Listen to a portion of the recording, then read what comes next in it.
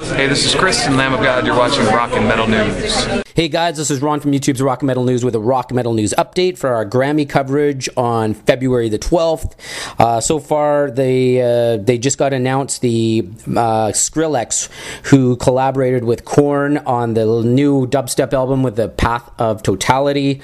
They just won Best Dance Recording Album of the Year, and stay tuned as we got Best Metal Performance coming up. This is Ron from YouTube's Rock and Metal News, and thanks for tuning in.